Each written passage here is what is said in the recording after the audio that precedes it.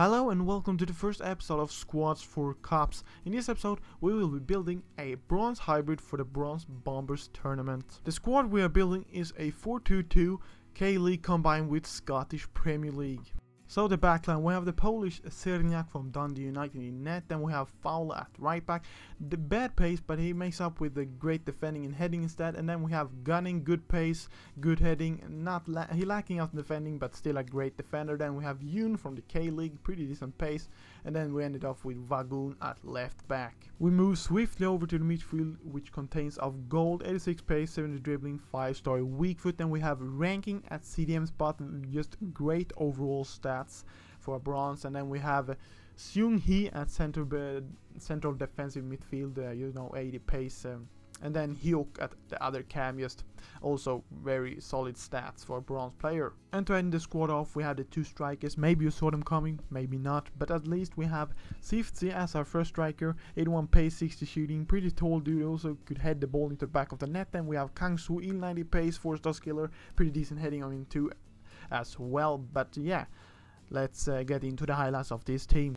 So let's talk about the squad a bit, and let's start with the formation. 4-2-2-2 is a formation that I'm not very comfortable when it came to other teams, but with this team, this bronze team, it just worked perfectly. I mean, the players just felt like they were made to play 4-2-2, in all honesty. It was that great. I mean, I didn't even have to focus on the games I played with this team to be successful. That good was this formation with this team. So how did the players in the squad play? I mean, the goalie, the Polish goalie Cerniak, or however you pronounce it, he was solid. I mean, I didn't really see him too much since he only got 3 shots on him and let in one of them, but the goal he let in was a header, so it wasn't really a big deal. I mean, I rather blame the defenders for not helping him out there, because you can't really blame the goalie for headed goal. Then the defense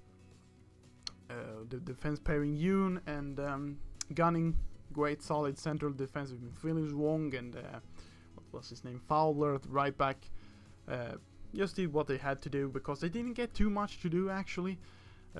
They just got a lot of help from the midfield, and I mean, the midfield, maybe that was the brightest point of this team, and the attack was great too, but the midfield just did pretty much anything. I mean, they helped out in the defense, so the defense didn't have too much to do because the midfield really blocked off the offensive tries from the opposite team.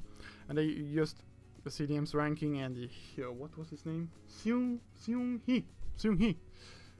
Great CDMs complemented each other very well and just found great passes, great balls over to the camps and the strikers, and really creating a lot of offense. Gauld, great player, 86 pace, 70 dribbling, 5-star weak foot. I mean, you can't go wrong with that for a bronze player.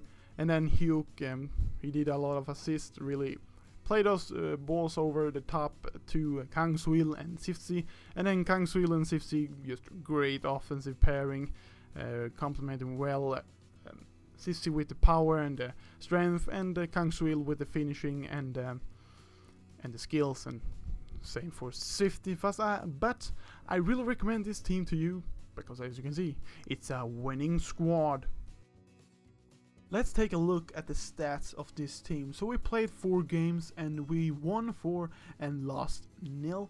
Then the goal difference was a +13. We scored 14 goals and let only in 1. Top goal scorer of the team was Sifzi with his 6 goals on 4 games. Then the top assist makers in this case was Kang Soo and Hyuk, which combined both had 3 assists.